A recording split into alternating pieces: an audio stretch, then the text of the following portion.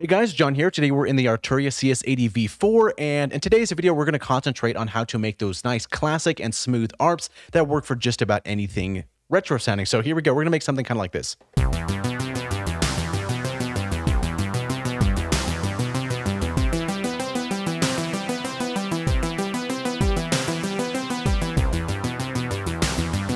And what a better pattern to make than that. Okay, so basically it's not difficult at all to make, but there's a couple things we do have to keep in mind. So this synth is enormous, so bear with me with these two different instances here that we're gonna have to switch back and forth. So I don't even know if that's a word. Anyway, let's get into it here. So let's go to a new preset here, and let's kind of look at a couple things that we're doing. So basically we're going to be using just one saw wave, and you can use square, it's totally up to you, but this is basically just how to make this one, right? Okay, so basically, let's go to our main one here and kind of take a look and see what's happening. So we have our saw wave here, and what else are we adding here? So we're not going to be adding any noise. You can, but I didn't do that for this patch. We're not using any high-pass filtering or the resonance here, but we are using the low-pass, and this is going to be at 147, and the resonance at 0.640. So let's dial in the low-pass at 147 here.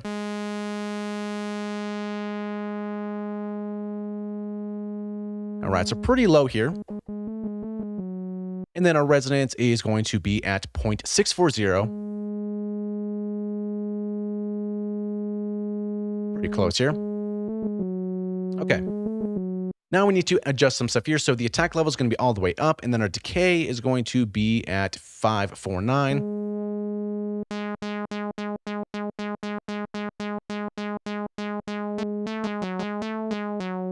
And keep in mind, if you want more of that like boinkiness or whatever you want to call it, I don't even know if there's a word for that, then that's where you want to go and reach for the resonance there.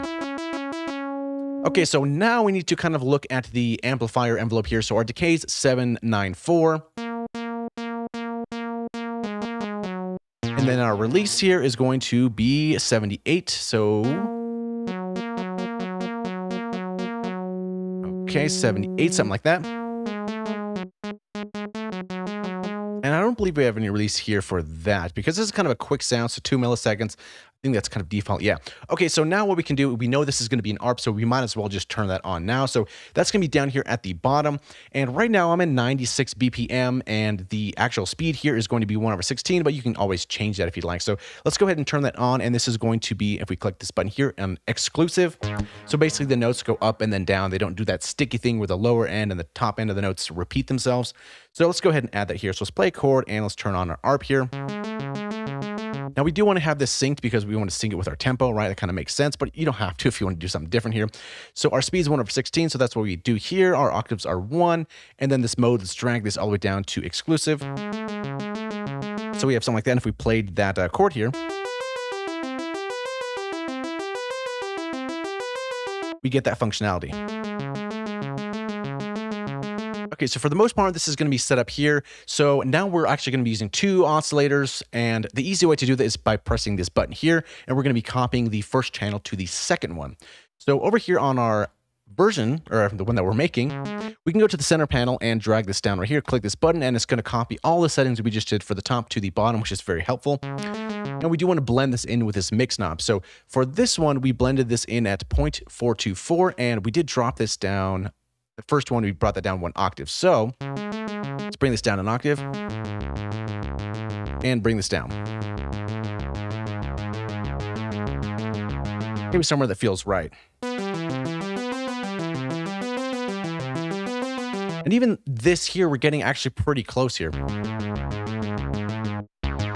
We have a couple of things here, so let's go ahead and turn off our effects for now. And then I also have some external reverb that we can, for now, disable.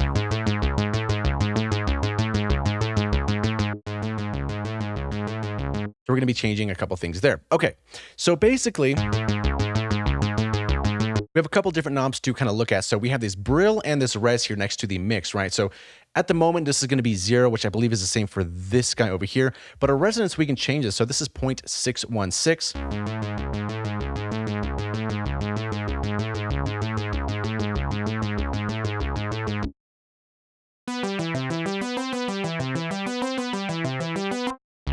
So you have something kind of like that here. I think did we increase the volume negative 5.41? Is this the same here? No, we did increase the volume.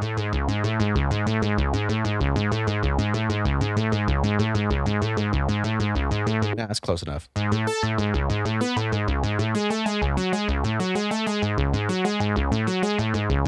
Okay, so something that I did here on the mod wheel. So basically, if we move our mod wheel, what we notice is that this sub oscillator that's moving at 4.69 hertz is actually going to be changing a couple things here. So if we have our mod wheel all the way up, it's going to be affecting the pan pretty substantially and a little bit of the actual VCO or the pitch here. So take a listen as I move the mod wheel up here once we play this track.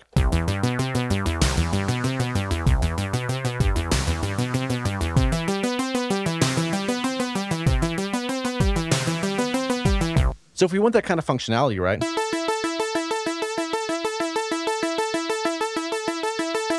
All we really have to do is we go over here to our synth here, and it's going to be already pretty much mapped here, but we do have to adjust some things here. So this VCO that we did here is going to be 0.421, and this guy right over here is a little bit too much, so we bring this down to 0.41, something kind of like that.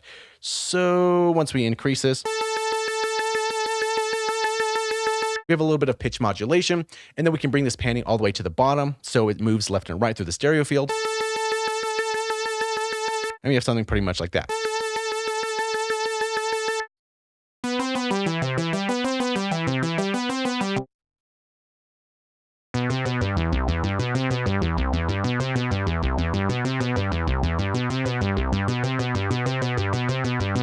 And if it's a little bit too much pitch modulation here, you can always adjust that to taste. And yeah, there you go for that one. Okay, so it's pretty close here.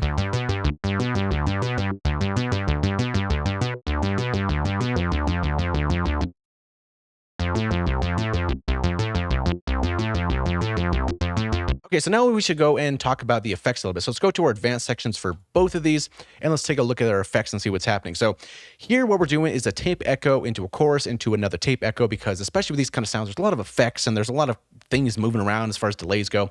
So let's turn these first two off for now and kind of just look at this tape echo. So what we're doing here is going 1/4. And we're adjusting the fine a little bit by 0.149. So let's go ahead and adjust that here. What did I say, 0.149 or 0.419? What is that? 0.149. Okay, something like that. And bring in our dry wet, which is pretty kind of high for this, but it's kind of a cool sound. So 26.4%. We're going to be on 1/4. We can increase the stereo spread as well, just a little bit.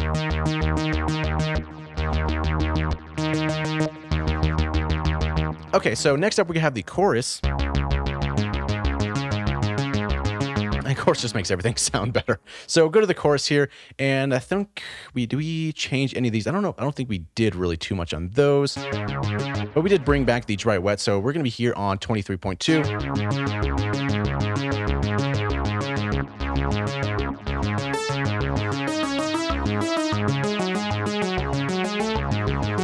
For these kind of sounding arps, this synth is perfect for that. Okay, next up we have another tape echo. Now this one is going to be 1/8, and kind of a similar thing, but we're going to be going full 100% on the stereo width. So let's go ahead and add that here. So let's click this here and the tape echo. So we know we're going to go full in stereo width, and time sync is going to be 1/8. And what is our dry wet going to be? We are, I guess, 32. That's fine. And then ping pong. So ping pong and then about 32.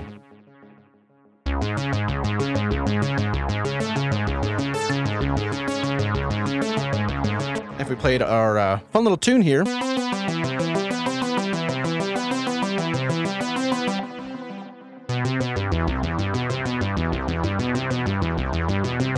We have something like that, and that's pretty close to how this is going to sound here.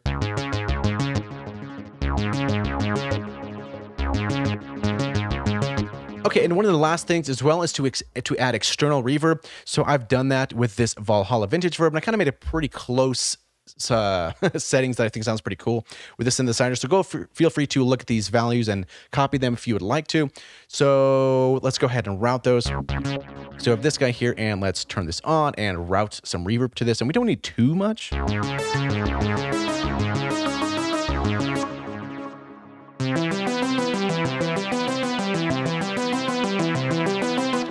And that's really all it is. It's not too complicated. The synth looks complicated, and it looks like there's a lot going on, and it's huge. There's a lot of sliders, but it's really kind of, I guess, I don't know. It's not really as difficult as it looks if spending a little bit of time with this guy. And what's really cool as well, so if we play this track back, we can adjust these brilliance and resonance master knobs here and kind of make some cool textures as the song goes by. So let's try that here.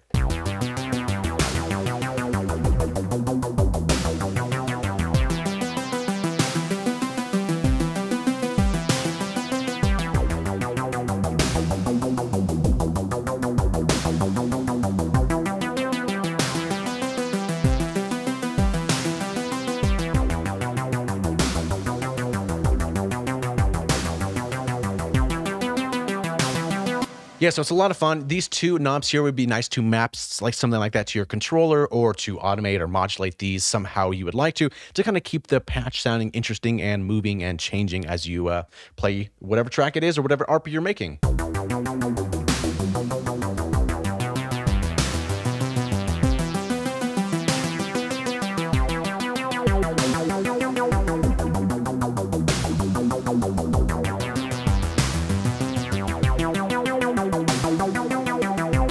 And this ARP isn't really just for this song or this melody here. There's a lot of different things you can do with this, and there's a lot of fun you can have. So if you kind of want to, I guess, add on to this here, you can increase your octave if you like to, the play mode, something like that, and maybe also check out the gate.